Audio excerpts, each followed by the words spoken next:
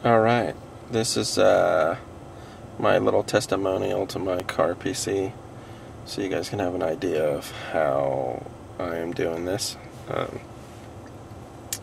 This right here is the interface that I use for my car. This is touchscreen, Lily put. I'm using Roadrunner with Digital FX, and I'm just going to kind of walk you through it on the cool features about this and why I chose this skin. So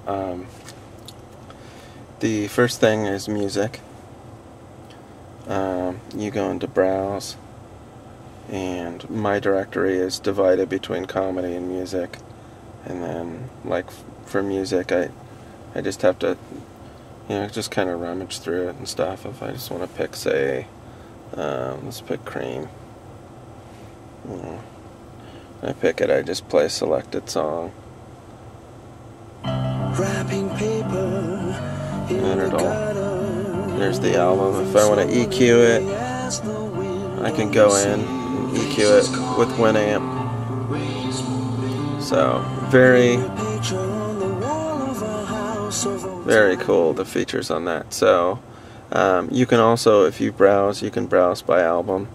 You get the cover art and stuff. So that's a pretty cool feature, and then it plays the whole album rather than just selecting the song. So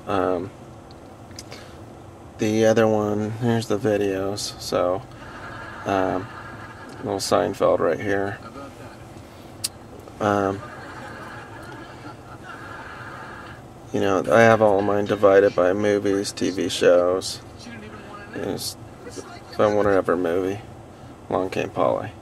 So there it goes. You can go through parts of the movie here. So one of the coolest features I think about this program is it interacts with another software called iGuidance, which I'm running, and this is basically my GPS software. So you can scroll through the map and find out where locations are. The cool thing about Digital FX is it has all these features on the side, full screen, 3D. If I want to switch to this view, I can.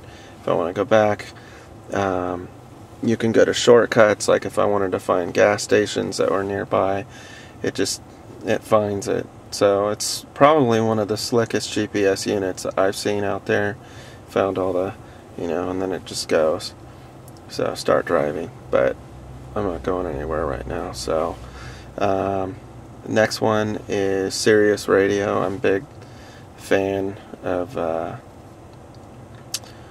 Howard Stern. For some reason, the weird thing about this is if you turn your car on and turn it off, like if you stop at the gas station or whatever and then you come back to your car, I haven't done the new update of Roadrunner, but for some reason it won't. You have to like exit out of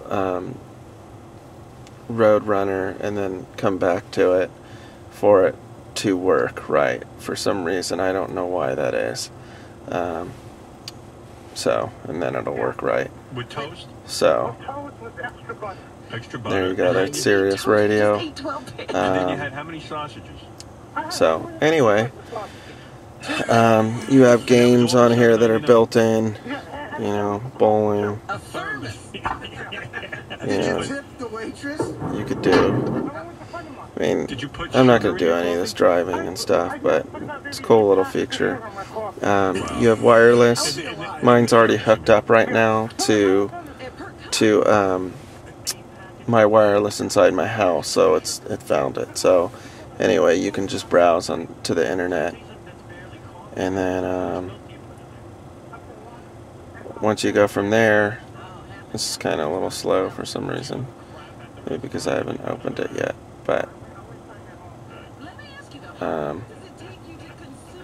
yeah, it's saying that it's page not found. I must not be connected, but anyway, if you have wireless signal, you can connect there. You have a query keyboard it'll let you use.